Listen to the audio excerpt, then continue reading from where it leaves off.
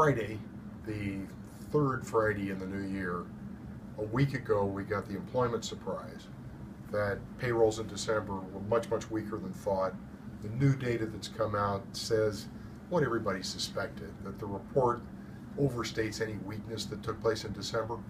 Surprise since then is that rates have stayed down.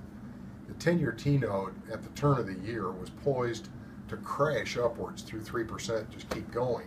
And instead, ever since last Friday, we've stayed down in the 280s. Mortgage rates have stayed down. It's an interesting process, and there's less advance exuberance about the economy and acceleration than I would have thought.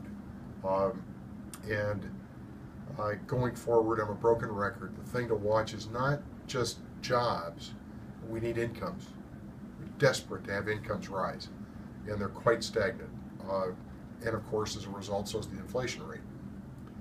But the most important thing this afternoon, before the long weekend, this is an orange tie.